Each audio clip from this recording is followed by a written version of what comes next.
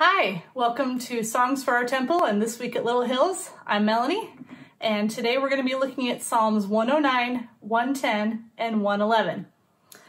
And Psalm 109, this is one of those imprecatory psalms where it sounds very violent. This is one of the harshest ones, I think. Now you might be thinking, why are there things like this in the Bible? This psalm talks about wanting death for your enemies. And aren't we supposed to forgive our enemies? This is the Bible. God is love. We're supposed to love one another. How does this fit in? This seems awfully harsh. Well, we're going to take a look at this. Now, this is part of Scripture, these imprecatory psalms. These were given to us for a reason. It's Scripture, it's God-breathed, so it is useful for us. So let's take a closer look at Psalm 109. And there's an interesting fact about this psalm.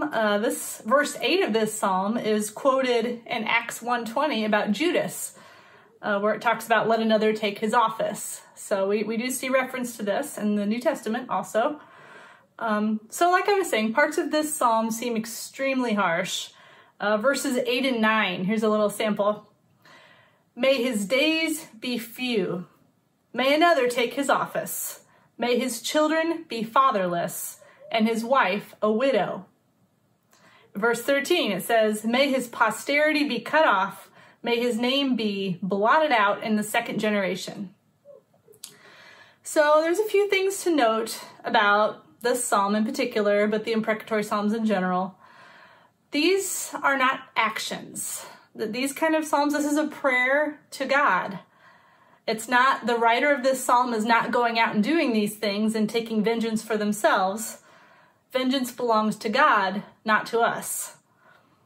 Because when we do take action for ourselves, when we're judging others and taking action against them, then we're taking a power that doesn't belong to us. That's not for us to do.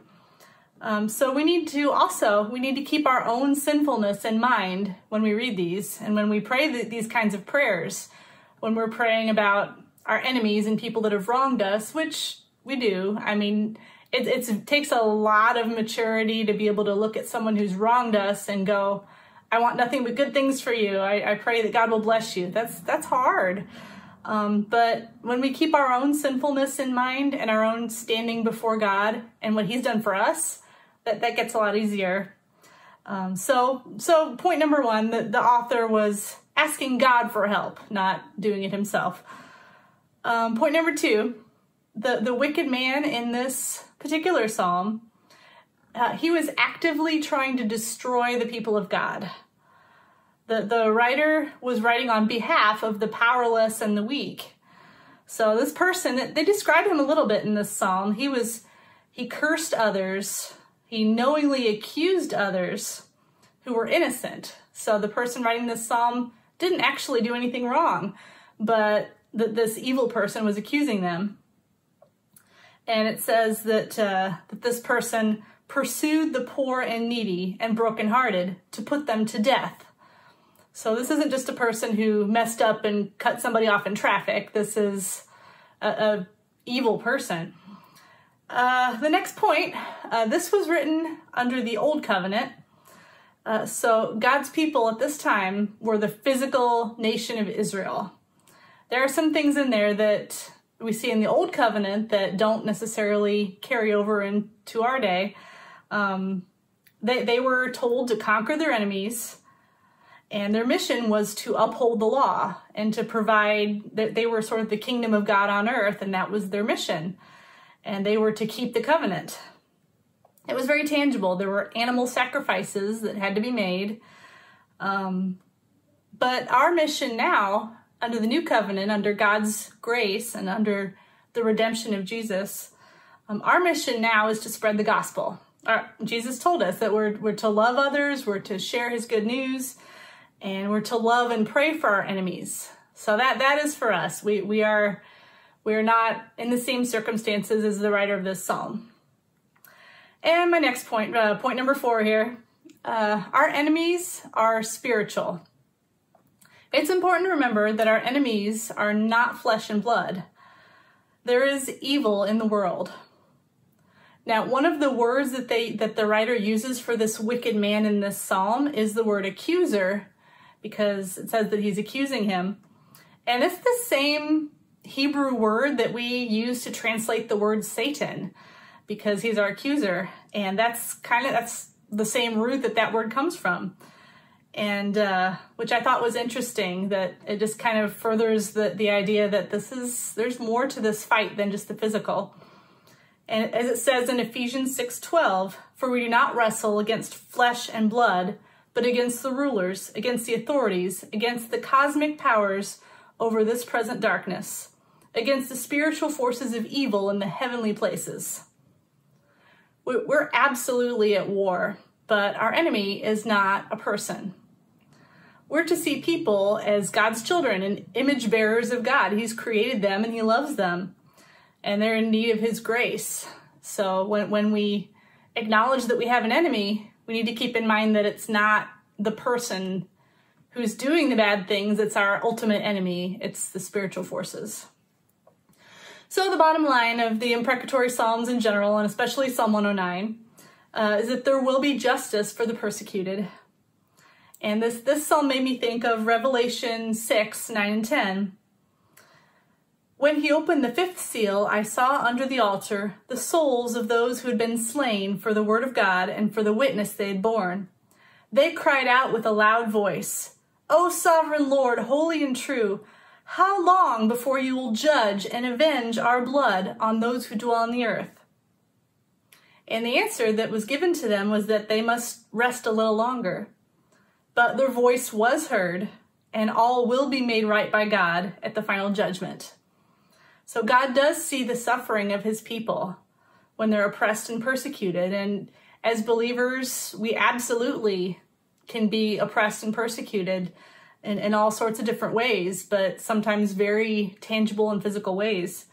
And God is a God of love and mercy, but he's also a God of justice. We can rest assured that he hears us and that all will be made right. Psalm 110. Wow, this psalm, I love this psalm. It always gives me goosebumps. So this is a messianic psalm, and it's talking about the king. And there are several of these psalms in the book of Psalms where it has kind of two layers to it. There's the layer that's talking about the current king of Israel, whoever that might be, David or Solomon or the actual physical king. And then in a lot of those psalms, there's this other layer that can't be fulfilled in a flesh and blood person at that time. It's looking forward to the Messiah.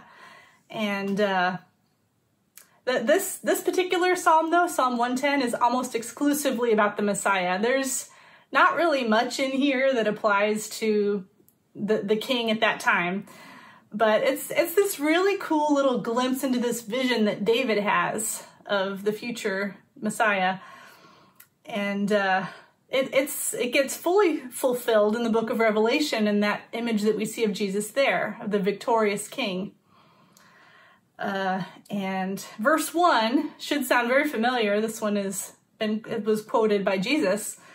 And here's verse 1. It says, the Lord says to my Lord, sit at my right hand until I make your enemies your footstool.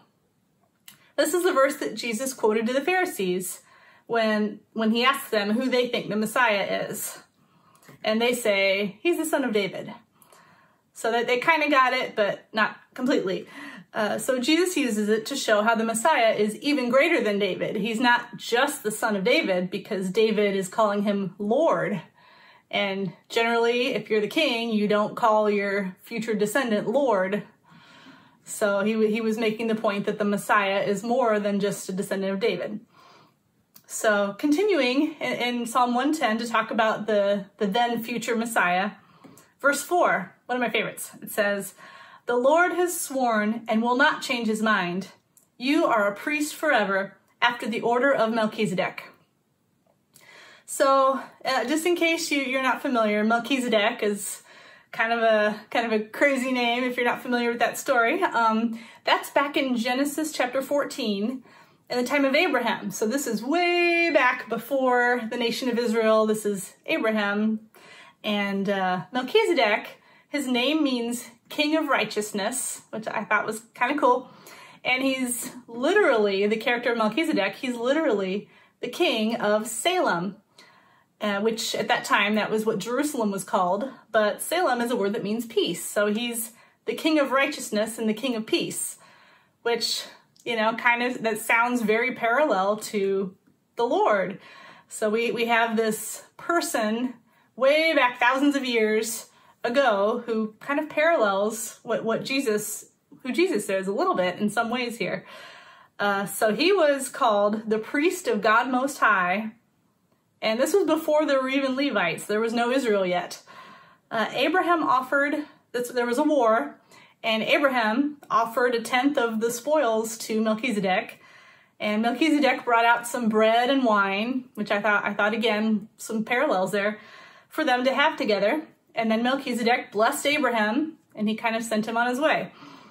And if you're interested in hearing more about him, the author of Hebrews kind of expands this parallel in Hebrews chapter 7. So if you haven't read that, I would highly encourage it. It's very interesting. So that's Psalm 110, this awe-inspiring picture of the Messiah. Psalm 111. And this one, it's kind of a companion psalm to Psalm 112, which we'll be looking at next week. But this is a psalm that praises God for his mighty works for his people. And it talks about remembering the covenant and his precepts, which is the law, and his inheritance, which is the promised land. So Psalm 111 is just a little short psalm. It's an acrostic poem, which what it does with that is it takes a letter of the Hebrew alphabet, and each line starts with the next letter. I thought that's kind of neat. There are a few different reasons why the psalmist used that kind of thing. One of them is to help people remember it, because it's just easier to remember when we have a kind of a mnemonic device like that.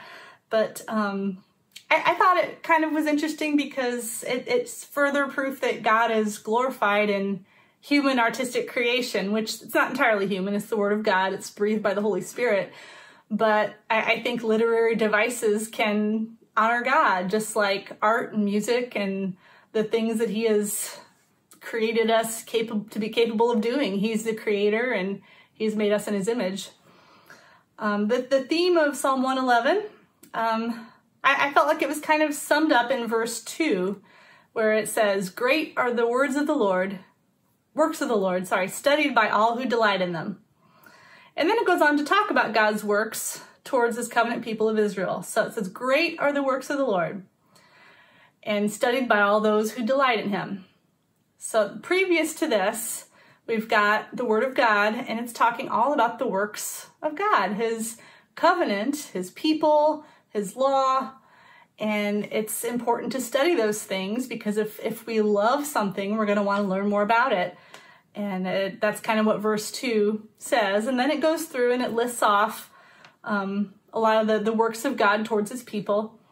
5 times it uses the word forever, which I thought that was interesting. It's just this really short 22-line poem. And it talks about God's righteousness endures forever. He remembers his covenant forever. His precepts are established forever. He commanded his covenant forever in connection with redemption of his people. And his praise endures forever. And I thought that was just really good, just to keep in mind, and we should never forget it. We should write it on our hearts and remember it daily. And at the end of Psalm 111, it just kind of leads right into Psalm 112 by saying, "The fear of the Lord is the beginning of wisdom. All those who practice it have a good understanding. His praise endures forever." Because then Psalm 112 continues to go with the theme of wisdom and the godly man after talking about God's works. Well, thank you for joining us. Don't forget, we have on Monday evening, the next in the series on Steadfast. And also on Sunday evenings, we've been meeting in person at our location on Drosty Road. And we'd love to see you there at 5:30 p.m. on Sunday. And thank you very much for joining us. Have a blessed week.